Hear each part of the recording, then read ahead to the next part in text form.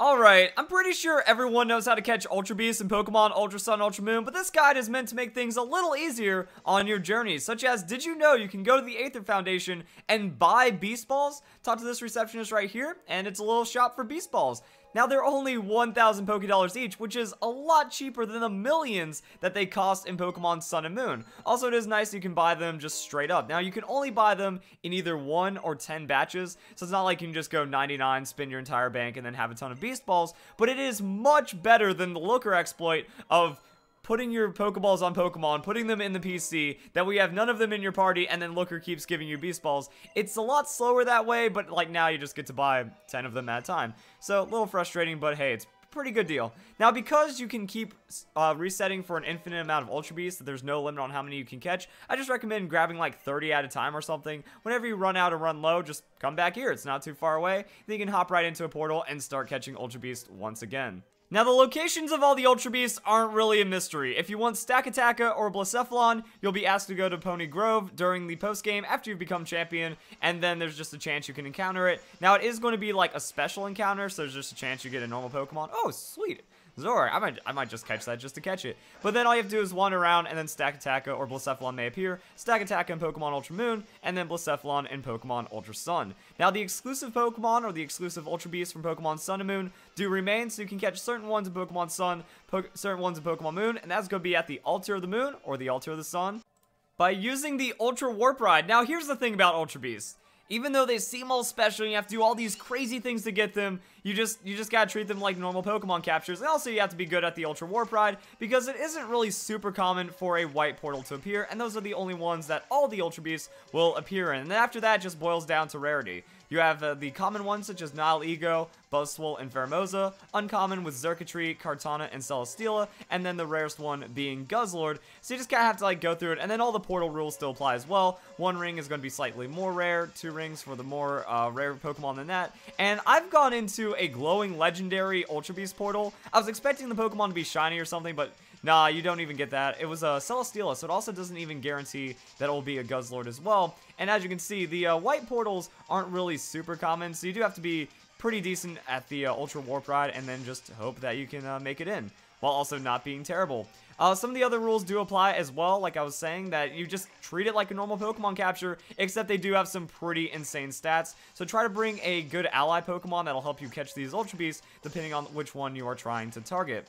Also, they can be shiny. So, finally, the shiny lock on Ultra Beasts has been lifted in Pokemon Ultra Sun and Ultra Moon, and that just means that you get to soft reset in front of the Ultra Beast and have 1 in 4,000 odds. So if you get Shiny Charm, it's going to make it a little easier to get the shiny Ultra Beast.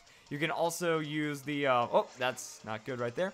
You can also go and use Synchronize. So by using Synchronize, you can kind of have a better chance at getting the nature of the Ultra Beast that you're looking for, which could help out if you're going for shiny or anything like that, or just making a competitive Ultra Beast. They are encountered at level 60, so it's not too much work to Hyper Train them. Beast Balls do increase the capture rate quite a lot, and then overall just get a strong catching Pokemon. And finally, so near the end, let's see how many light years we had to travel, because sometimes your first portal that you see could be an Ultra Beast portal, and other times you could have to go thousands of light years away. So there's our Ultra Plant. That's where we find Xurkitree. And it's not really too difficult to figure out which Pokemon is where. Xurkitree is pretty crazy. Like, just look at all the wild Xurkitree out there, and we are ready to catch one of them. So yeah, pretty much you just have to treat it like a standard Pokemon battle that has like special encounter requirements. Like, okay, you go through the wormhole and then you're good to go. Other than that, you can still synchronize it. You can still do all kinds of fun stuff like status it to make it easier to capture. Bring a high level Pokemon. So I brought level 100 Aegislash. Gonna false swipe the Xurkitree down to do as much damage as possible. Probably not the best idea though, because now I'm in Blade form. I'm going to take a lot of damage. So that's kind of it. Xurkitree setting the electric terrain could get a little dangerous, but you do have the Beast Ball. So pretty much the Beast Ball against Ultra Beast is going to multiply your capture rate by 5. So even though the capture rates for these Pokemon are kind of screwy, you're still going to be alright. So my Aegislash faints, but if you just bring items, you'll be okay. You can synchronize it. You can go for Hyper Training. You can soft reset for Shiny. There's a lot of opportunity here when doing this. Also, I have a Lunalis. If I wanted to, I could use a Hypnosis, but I don't think that's going to be necessary. You get them to a low hit points, and then the Beast Ball is going to make it an easy capture. Now, you do have to deal with some strength as well. Like, as you can see, it gets the boost. So, +3 on the special attack. These Pokemon do not mess around. So because of that, you know, you can either spam Beast Balls and Revives and just pray, which is an option. But right now, we're dealing with an Electric Terrain 2.5 times Xurkitree, so that means you can also bring other Pokemon to respond to the Pokemon that you're going to be battling. So Ground-type Pokemon, Lightning Rod, Voltbzorb will make it easier against Xurkitree. You can also start the movesets of the other Pokemon that you're encountering, then make it easier, like a Steel-type against Nihilego. That's going to go pretty well. As we can see right here, though, 1 hit points, not super hard, and then we just have a ton of Beast Balls now, so let's go and use some of them.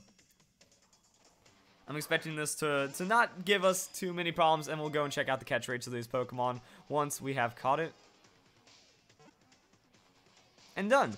GG easy. So it just puts up a front of a lot of power and a lot of like weirdness, but again, at the end of the day, it's a simple Pokemon catch that it rewards you with a pretty ridiculous Pokemon. You can also just keep going through the Ultra Wormholes and catch as many of them as you want. A competitive Ultra Beast, or at least a competitive nature Ultra Beast, is going to be really good for trading for a lot of other Pokemon. So if you're not like the best breeder or you don't want to go through that, you just grind the Ultra Wormholes and then use that to trade for competitive other Pokemon that could also be set up. Because what you could do, level it to level 100, hyper train it, and then trade it for a perfect Pokemon in return. So there's like a nice little economy that can be made with these Ultra Beasts right here. Now, as for the capture rates, now I feel like the capture rates are kind of all over the place just because of the way the storyline plays out in Pokemon Ultra Sun, Ultra Moon. That Pheromosa, you have to encounter 4 of them in Pokemon Ultra Moon, and then with Kartana, you have to encounter 4 of them in Pokemon Ultra Sun. So pretty much just throwing a Beast Ball at a 255 capture rate Pokemon is going to be an instant capture. Now, while we don't have the full updated numbers at this time for Pokemon Ultra Sun and Ultra Moon, I'm guessing that's just going to be the other rates. That's a capture rate of 25 for Celesteela,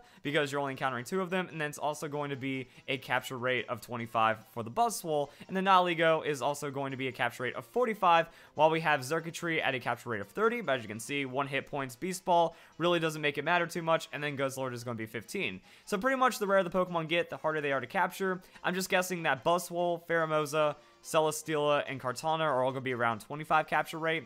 They're just going to be dangerously powerful, you know? Make sure you status them early. Make sure you just kind of get a little bit of damage before they start, like, trying to snowball through your team. And then after that, what you can do is just throw a Beast Ball, and you should be pretty safe from there. You can always save before the encounter, so if something goes wrong, you know how to adapt and then end up catching the Pokemon off of that. And then the exclusives are going to be, as I just said, Kartana and Ultra Sun.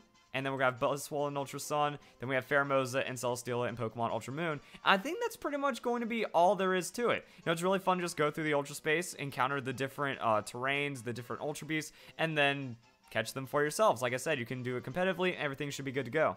And then lastly, to just show off another Ultra Space, how easy it is and how random it can be. So this is going to be the Ultra Desert. This is where you encounter the Pheromosa, but I found this in the second warp hole, so we can go and head into this and then catch ourselves a Pheromosa pretty quickly. Also, it might be an interesting way of testing the capture rate. So yeah, 724, not even 1,000 light years, and we were able to encounter an Ultra Beast. So that's pretty much going to be how this plays out. Oh no, how do we make it around this? If only we had a Pokemon that we could call, like the Mudsdale. So yeah, sometimes you might see like a little bit of something that gets in your way, but overall it's going to be a fairly linear shot through here. Oh no, how do we push these rocks over? Yeah, see, it's kind of funny because the Xurkitree doesn't really take any effort. However, the Pheromosa, you kind of have to solve a little bit of a puzzle. Alright, so I'm just going to throw the Beast Ball at the Pheromosa. If it ends up failing, that means we know it's like a 25 catch rate. But if it doesn't fail, then that means we're either getting good odds or it's that easy. So I'm going to soft reset just to make sure. And by doing that, we can kind of get an idea as to what's going on. That would be kind of interesting if they kept the exclusive catch rates the same for Pokemon Sun Moon to Pokemon Ultra Sun, Ultra Moon. It wouldn't be the most unheard of thing, but like I said, it would be pretty interesting. So right here, you just gotta Machamp shove your way through it and then use a little bit of Mudsdale Gallop. You should be good to go. I'm going to try to catch this Pheromosa like a couple times, and then I'll get a conclusive idea. Alright, so I just threw a Beast Ball, and Pheromosa did break out, so that means I might have been lucky on that first capture. I'm just going to keep throwing Beast Balls until I capture, which is also another method that you can use. Just bring a really tanky, high-level Pokemon, eat up all the hits, and then heal it as needed, and then you don't really need to weaken an Ultra Beast in a lot of situations. Like, maybe the Guzzlord, because it does have such a low catch rate, but when you're just getting the free ×5, it's not really too difficult to go and catch the Ultra Beast. And I wanted to go and catch one more, because it is really fun, and again, it could go by pretty quick, or it could take a little bit of time, but I think this is a great way to capture Ultra Beasts, honestly. It's a nice little mini game. It doesn't make them super free, but also doesn't make them too challenging. You know, if you just want to get a competitive Ultra Beast, a little bit of work, that's all that there really is to it. And I didn't even have to go that far for that one either. So it is pretty good. I also think it's a lot better than just if they had like an infinite amount of circuitry that could be captured or something. Like, oh, you just have to keep doing it like the Blacephalon. You run into the grass. So yeah, after that, I just want to like spam Beast Balls at this thing. See what happens if you don't try to weaken it. It might be slower. It might be faster. It's mostly just RNG. But yeah, it seems like the circuitry is a little tricky to catch. Maybe the actual odds of catching it are slightly lower, like slightly reduced from Pokemon Sun and Moon. And it does a lot of damage. That's a shield form, 40 level higher Aegislash, and the Electric Terrain Beast Boost. The circuitry is just kind of shredding through me. So it is something to consider that you might want to pay attention to how much damage Pokemon's doing and just kind of be ready for it. Again, ground type Pokemon going to be very successful against circuitry, anything that can just stop out those electric types. And it looks like after a couple of attempts, Freelo. So yeah, you just have a fainted synchronized Pokemon, and also since there are going to be 5 Ultra Beasts inside of your game, just bring a synchronized for all of them. Maybe have them fainted, maybe not, because if they aren't fainted, then that means you actually do have the opportunity to just throw the Beast Ball. The synchronized Pokemon gets knocked out, but then that means you have like extra revive fodder that at the end of the battle you can revive them if you need to, and then you still have opportunities to catch and whatever. So just bring a synchronized Pokemon for any possible Ultra Beast you can encounter. Should be good to go. So if you guys enjoyed the video, that's an Ultra Beast guide for Pokemon Ultra Sun, Ultra Moon. I hope you all have a nice day. Thank you very much for watching.